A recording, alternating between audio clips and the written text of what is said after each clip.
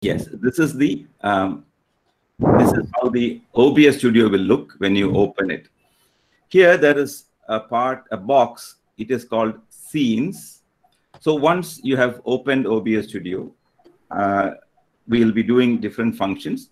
So first you'll become familiar with the interface. Here there is a box which is called Scenes, and another box which is called Sources.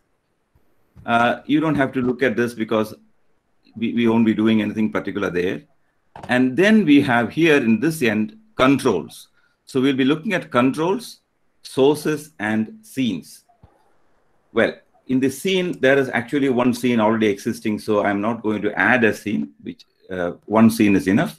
So you have one scene by default will always be there. So that is the scene. In the sources, we'll be doing several operations. So what I want to do now, imagine I want to create a lecture with showing my face. Okay, so I click this plus button here, and a pull-up menu has come. In the pull-up menu, we have, I'm going to record a video. So I'm selecting video capture device. I'm clicking video capture device. You might wonder where it came from. Under sources, there is a plus sign. You click plus and a menu will come up. And from that, select video capture device. A box has come up and I just click OK. And then it asks for which camera to use. So here, integrated camera is selected.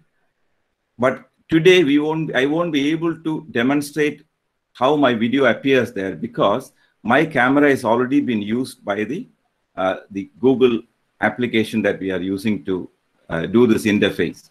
So I am clicking the integrated camera. Okay. And this red box here, imagine that this red, it becomes red when I select it. This red box will have my image inside. And if you're going to create a, you will find yourself inside it. And when I select, it becomes red. So what you can do is you can pull it like this and make it big. You can pull it and make it big. Now you have it all over the screen.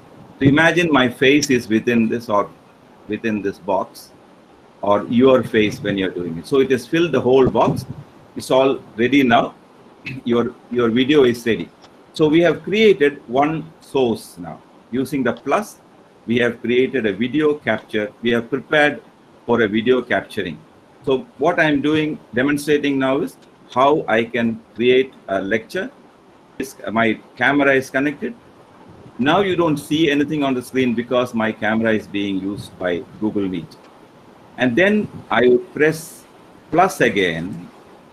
And now I need audio input. So on the top, there is audio input capture. I'll click that. And I click OK.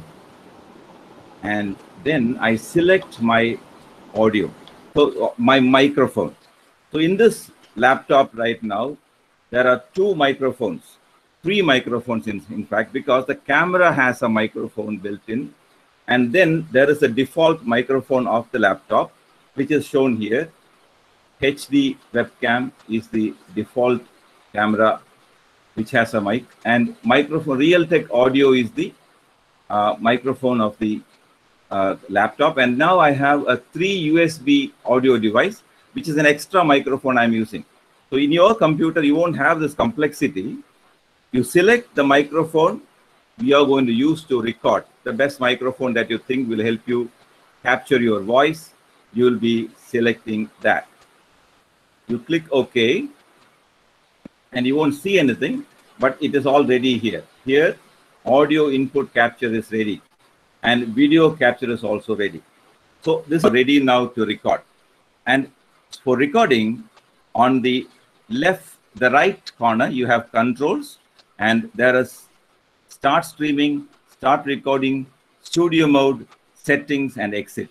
And you will use the start recording button. So I'm going to press the start recording button. I'm pressing it here, and it has started recording. Now, from this moment onwards, the recording has begun, and you start suppose in between you want to pause, you can come back and click the pause button here. If you press that, it will pause. After pause, to continue, you press the same pause button. Same pause button, it will continue. And then finally, when it is done, you press the stop recording. Okay, and the file, within a few seconds, the file will be saved in your video folder or any destination you have specified. Now we'll go back, but for those who find it a bit confused, I will tell you what I have done. This is the OBS Studio interface. Here there is a box called sources, and one scene is already there. I have just added a video capture device and an audio capture device, and I recorded. It's basically a very simple thing. So, and then if you want to see where your video has gone, go to File, Show Recordings, open, and your video will be there. You can play it and you can use it. I have demonstrated how you can record a video of your own. So that is it. But most often, well, this is, to some teachers, this is the need, where they want their students to see them and want their students to listen to them. This is good. But suppose I want to have a text or a PowerPoint and also to talk about them, or talk to the students based on the PowerPoint, I do certain other things. Let me tell you how that is going to be. So the video capture is already there, and we are not doing anything to it. We'll make it small here. I am making my video very small. Now my video will appear within this little box here. Okay. The small box here. Yeah. And now I want to share my PowerPoint. Let us see how we'll do that. We go and click the plus button again.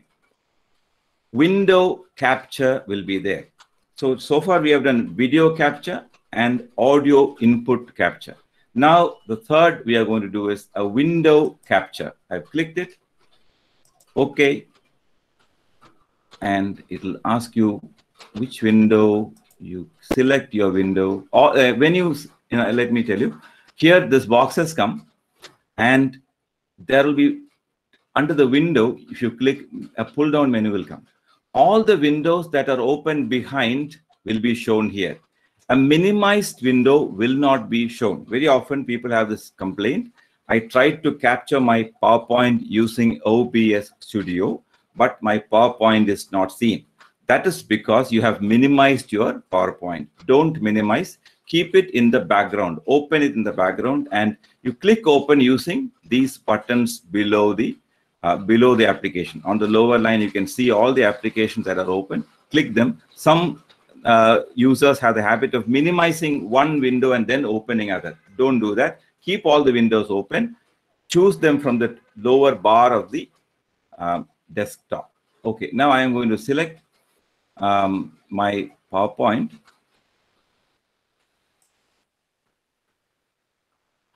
Okay, this is my, you remember the last window we opened was Audacity, and that is displayed. I was discussing how we can capture a window. The advantage of capturing a window is you can talk with the PowerPoint slide moving. So it look like the PowerPoint slides are moving on their own, and your voice is heard in the background. It's extremely useful. I think your own video is not that important, but it's good. I've showed you how to use that, but this is a much more convenient thing for us teachers, where we would like children to look at our words, look at the images, diagrams, etc. This is extremely useful.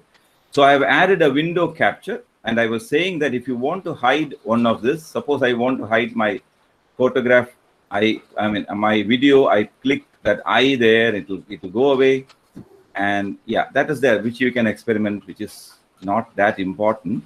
So I have the PowerPoint now ready, and I'm going to record both my voice and the PowerPoint. What I'll do is I've kept it ready here, and now I go to start recording. It is under controls, as I said. I press start recording, and then it will start recording. Okay, it has started recording, and I now go to my, I don't minimize this, I'll keep it like that, and I go to my PowerPoint, and I scroll back, I go to the beginning, I tell them, I go about talking whatever I want about these slides. So suppose after this talk, I'm going to create a video for you. This is how I'll probably do it. I'll open this window and I'll be talking. There are 3 tools, OBS Studio, etc. Then I'll scroll to the next one. I'll talk. So I'll talk about this. I'll talk about this. And then suppose in between I want to pause, I'll click here. This pause button, I'll click. It'll pause. And after I'm ready to continue, I'll click that pause button again and it will start recording. And after you have finished all the slides, you can see the slides coming and going. I've finished all the slides. I will press stop recording, and automatically it's already done. Within a few seconds, it's very amazing the speed in which it processes. In a few seconds, that video will be created and stored in the folder. Usually it directly goes into the video folder in the C drive. That is default. Later you can copy it from there.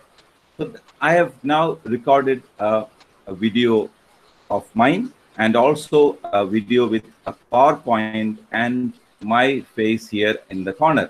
I can delete that if I want and have only the PowerPoint, and I can have partly my video and then the PowerPoint. I can also have, all these things are possible, which you can learn by slowly using it. It's not difficult. So that is basically how we use OBS Studio for recording a lecture or a little class which we want to share. And the file it produces usually is rather small. You can upload it into YouTube, or you can share it with a cloud without much difficulty. Okay, that was OBS Studio. Now I have created this video. So what I normally do is, when I create a video, there might be places which I'm not very happy with, and I want to edit it. And I might want to add a title screen. I might want to add something else. All that can be done using another software called the Open Shot video editing software.